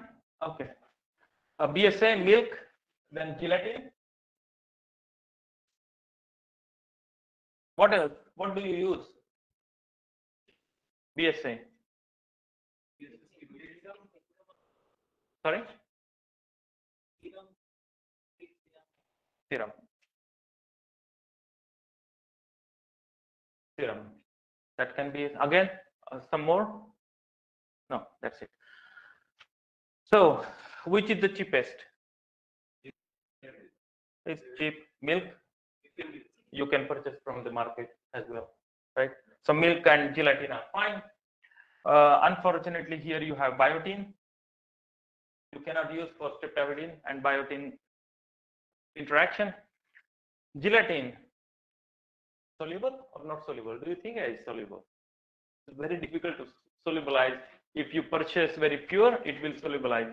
If you will purchase whatever gelatin, then it will not get solubilized, and the concentration is limited. In that case, you cannot go up to 3% of gelatin or 2% of gelatin, 1%. You are limited with some concentration. BSA is amazing, is amazingly expensive as well. So plus and minus. Then serum.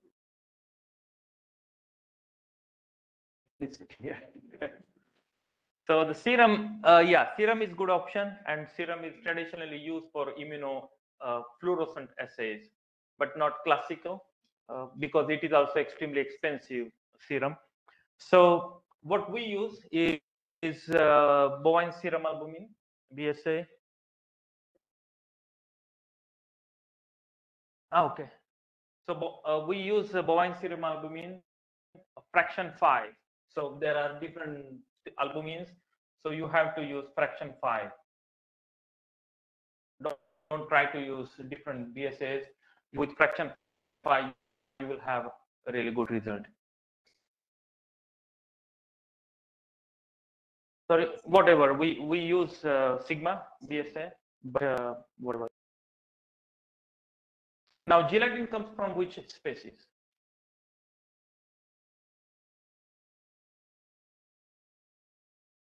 Gelatin can come from any species, but which gelatin you buy? Fish gelatin. Why fish? Look, we all veterinarians, we work with cow, buffalo, dog, cat, and so on. So there are chances of some cross reactivity. So we have to take some other protein from unrelated species, right? So that's why fish gelatin is the best, and it is cheap as well. So either use salmon gelatin or carp gelatin or so on. So you can purchase fish gelatin as well. So these are some experience what I am using. My first choice is BSA, second choice is gelatin for me, and third choice is milk. Why not milk? Biotin is there, and it may happen that there could be some antibody from the I mean, you know. So these are the classic. These are the classic. So this you need to solubilize into PBS or TBS buffer and then use. Okay. Then there is one more guy which is very good. Say.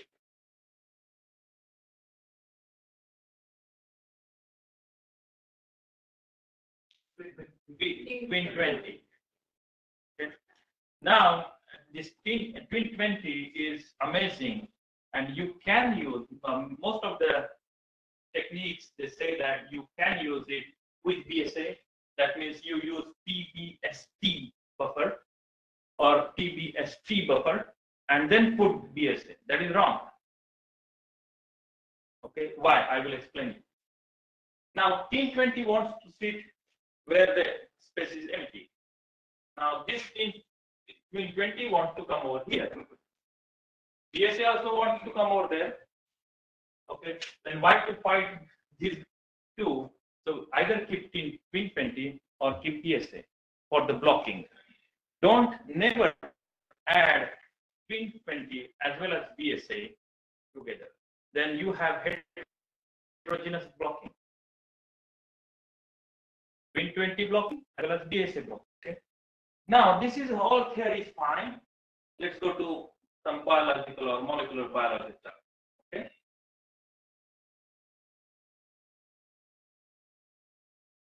What is molecular weight of BSA?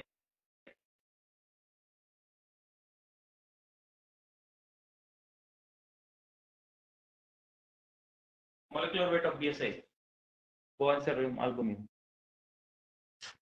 How you will develop assay if you don't know these details?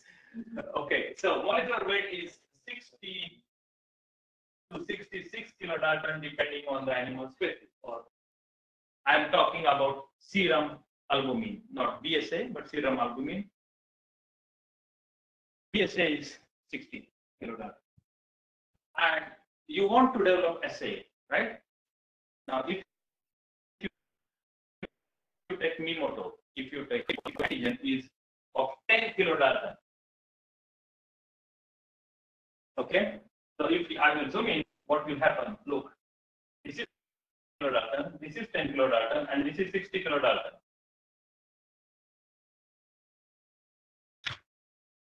Do you think that your antibody will reach to your? No. So that's the major thing you have to consider. What is the molecular weight of your antigen in the mess of your different antigens? What you have prepared. If it is whole cell antigen, you have one antigen here, you have your antigen here, then BSA will come, it will a mess. So you have to think how big is your protein, how big is your antigen, and according to that, you have to put the blocking agent. Otherwise, you will sterically hinder your assay. Okay.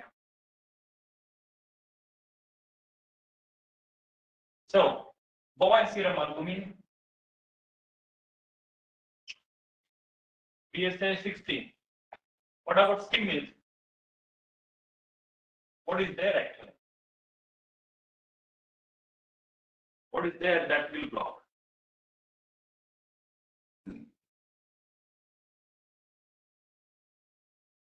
Milk protein. What is there?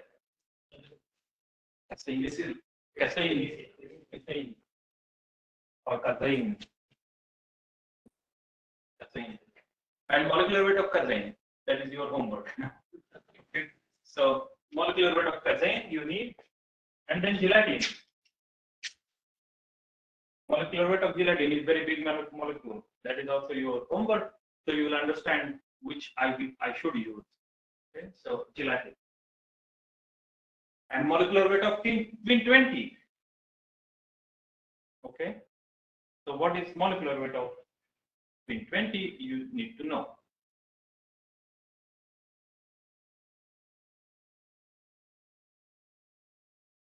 And when you are using Win 20 or any detergent, you know it's micelle forming weight. That is another theory or another topic that will not go deep into that. Only what you need to do is you need to put Win 20 and vortex very well.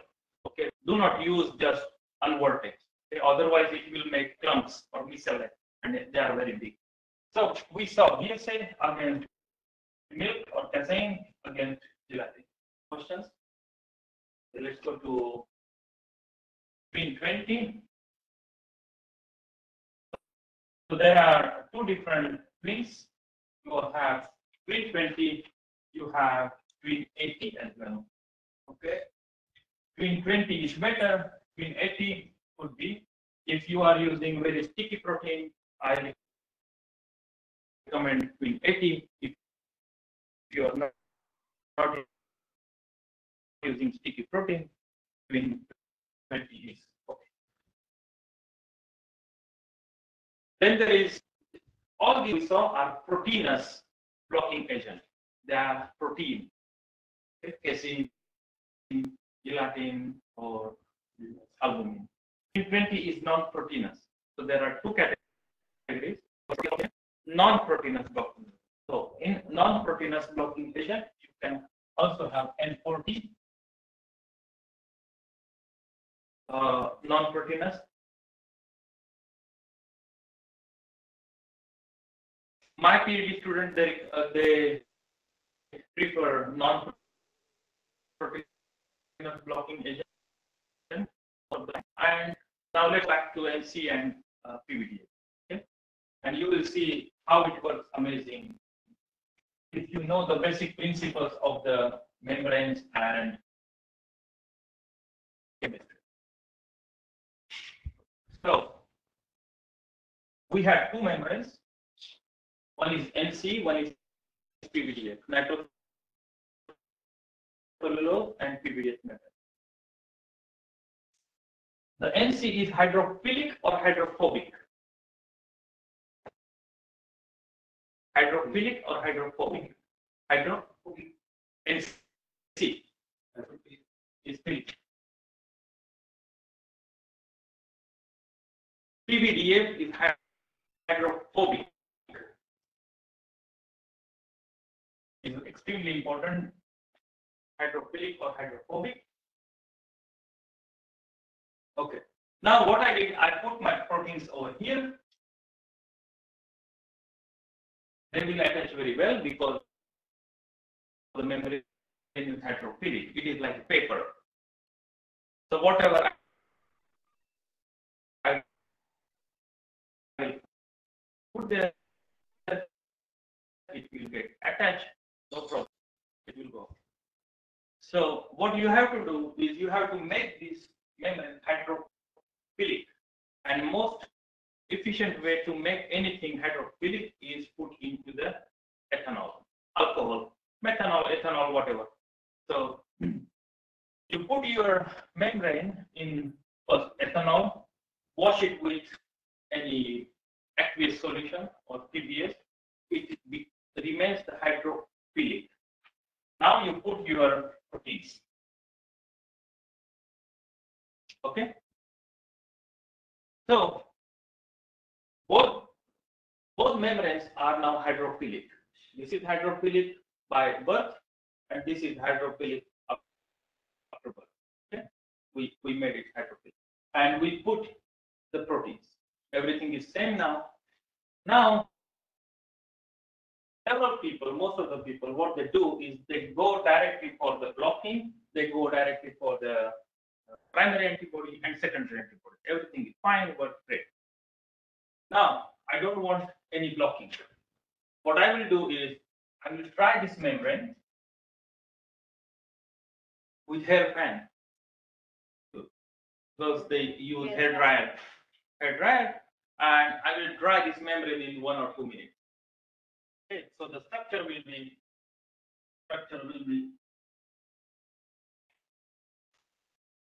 like this.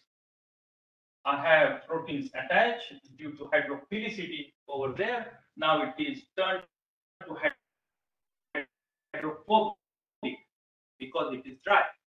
So when it is in ethanol, it turns to hydrophilic. Then it maintains its hydrophilicity in the water. And when it gets dry, again it is. And now,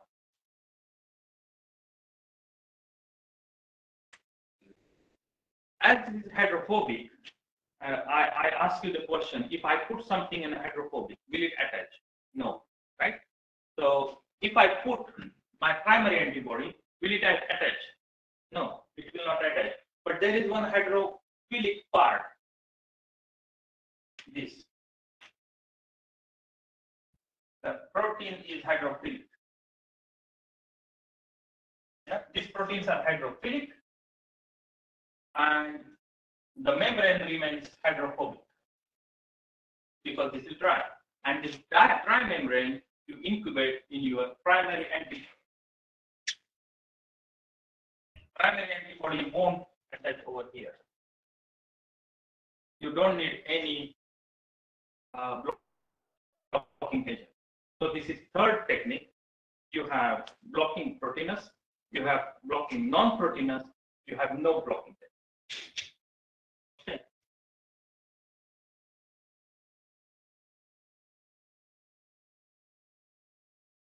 What was second point?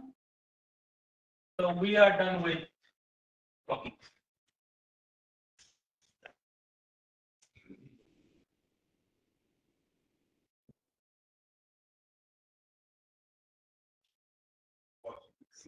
Washing. So which washing agent do you use?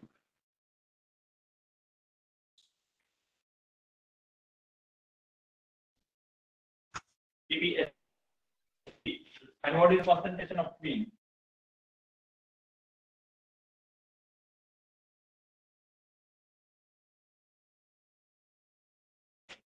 Zero point 0.05%, 500 microliter in 500 ml or 1 ml. I guess. So at the end it is 0.05%. Now there are two tricks.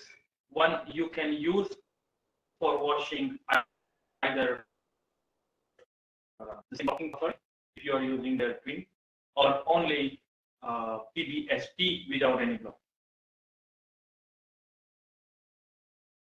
Washing is 5 minutes with protectant. Now I will ask you for Eliza, what is RPM you are using for washing? That is extremely important. What is RPM you are using for washing? Revolution up? Manually. So you are For automatic washer, we don't have any lab. okay. Then in that case, we are adding that washer continuously on that place. On the shaker like this. Like by hand, like this, and then tap On the on plate. plate of that tissue.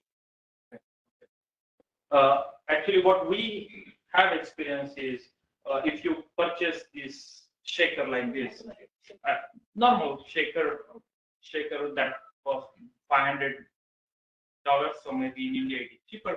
And if you use 500 revolution per minute, rotation per minute, that will give you, or that will reduce your non-specificity tremendously.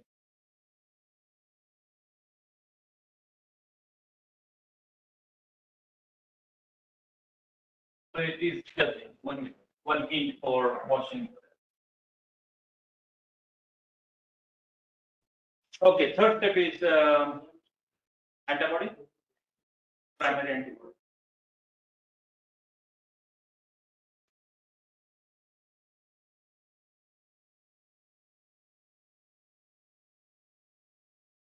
So I will go back to the primary antibodies. What we saw is normal primary antibody is polyclonal, monoclonal antibody. So this is old school polyclonal against monoclonal antibody. There is always debate if I should I use monoclonal antibody or polyclonal antibody or ascitic fluid as well. So in my experience, although I use monoclonal antibody, sometimes I have non-specificity there. But nowadays, what we are using, is NB, that is nanobody. What I showed you the first day, that we are producing nanobodies. So we are routinely using nanobodies, and we are not using polyclonal antibody or monoclonal. Advantage is very cheap and very stable. Okay. And then what you can use is some peptides, or also you can use aptamer or DNA aptamer.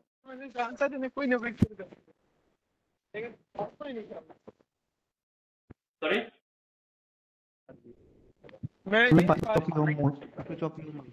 Online participants.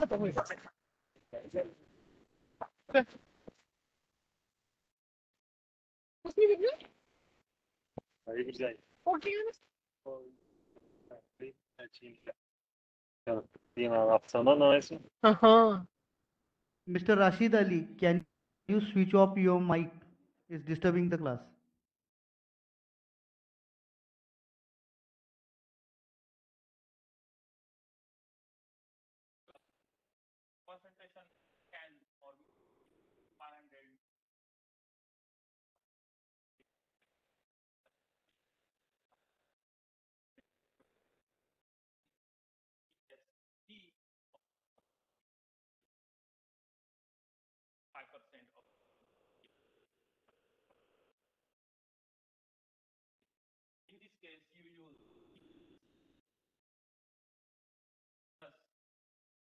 5% blocking agent, let's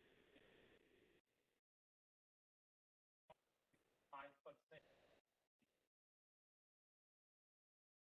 my buffer for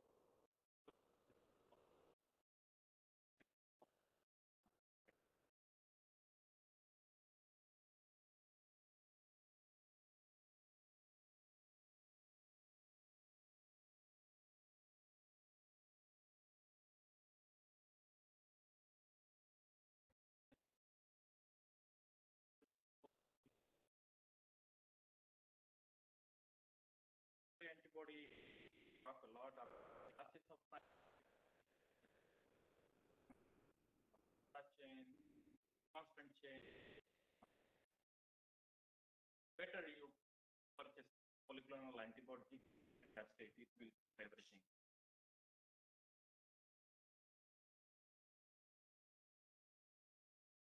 Okay, secondary antibody. Let's go for second.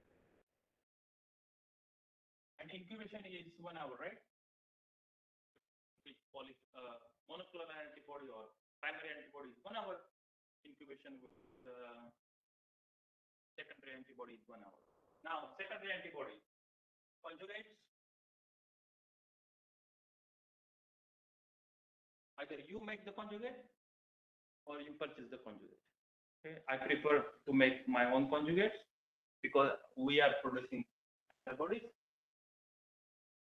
HRP against AP, alkaline phosphatase. Okay, there is always defect AP or HRP. I like HRP because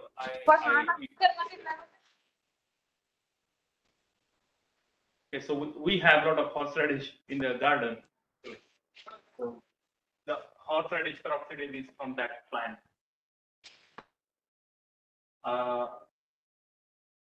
Now the advantage and disadvantage. Okay, if I use horseradish peroxidase, I never be able to quantify my if I'm going for the Western blot. ELISA, yes. Okay, yes. Okay, I think I should stop now.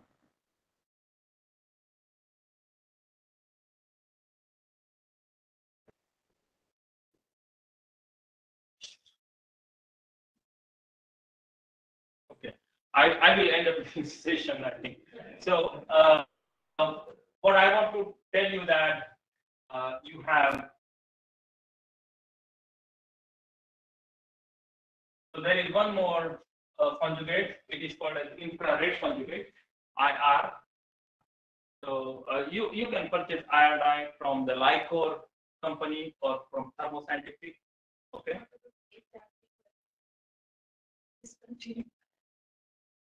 I forgot. Plants we were using that plant. Actually, HRP is derived from the plant, horseradish plant. Okay. And HRP is quite universal. The alkaline phosphatase system is not universal, so better to use HRP technique rather than or secondary antibody conjugated with HRP rather than alkaline phosphatase. Okay, because alkaline phosphatase is limited to phosphate buffer, so you cannot combine. And as a thumb of rule, what you have to use is for ELISA, you have to use phosphate buffer saline PPS, and for Western blot and other immunoassays, you can use TBS, Swiss buffer. Okay, so this is just my experience, and I recommend you to go for the luminescence assay if you have luminescence detector. TMB chromogenic detector is fine.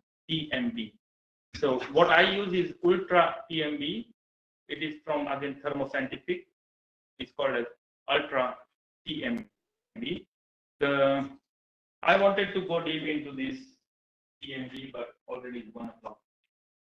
TMB and substrate. There are advantages, disadvantages. Which substrate you should use? There are different substrates: chromogenic substrate, luminescence substrates, chemiluminescent substrates, then luciferase assays or substrates, and then infrared substrates. So is a huge information over there. But again, let's cut it short. TMB and HRP is the best choice for ELISA. For Western blot, the best choice is HRP combined with West Dura chemiluminescent substrate. West Dura chemiluminescent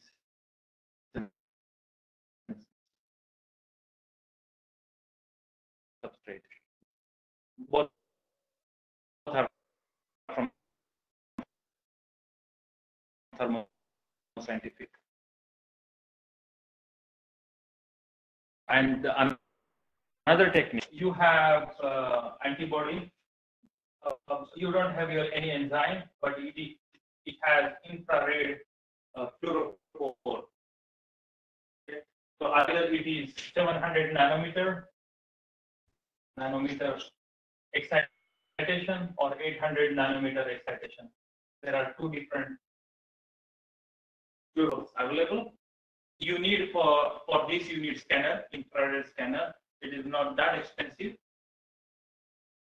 And what will happen is you have your antigen, primary antibody, and secondary antibody with fluorophore, and this directly you can scan. This fluorophore is extremely stable for up to 1 year. So if you have Western blot, you can blot anytime, or you can send it by post to USA, or just you need to put into 2 different papers inside in envelope, and it is stable. Now, HRP is, I'm talking about luminescence. Chemiluminescence is not a linear. The chemiluminescence will be, you will see the light very fast, and then the light will degrade. And this happens in seconds. It happens not minutes, but in seconds, always. Okay. Fluorophore or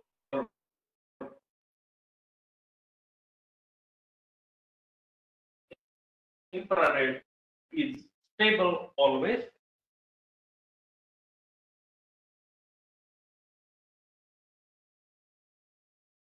Okay, already 1 o'clock.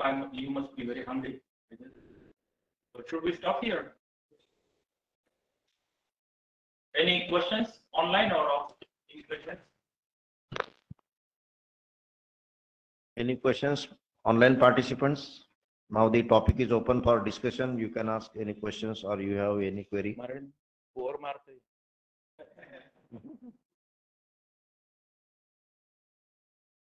No questions? Yeah. Okay, let's go for lunch. Yeah. So if no questions, thank you very much, sir, for very excellent information on immunoassay development and whole process on antigen preparation. Thank you very much. Now for online participants, you have one announcement that in the afternoon we have a visit to NRH. So there will be no lecture in the afternoon.